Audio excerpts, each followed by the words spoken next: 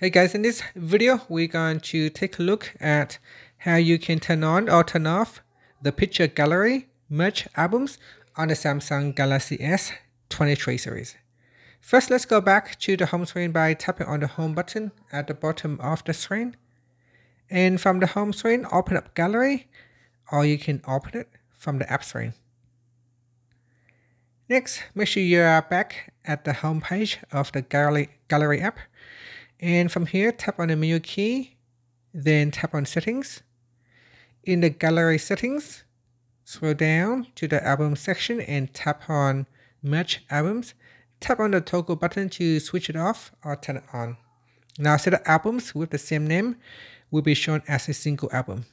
This feature is particularly useful when you are transferring data from another device which has the same name, so it will be merged into one album.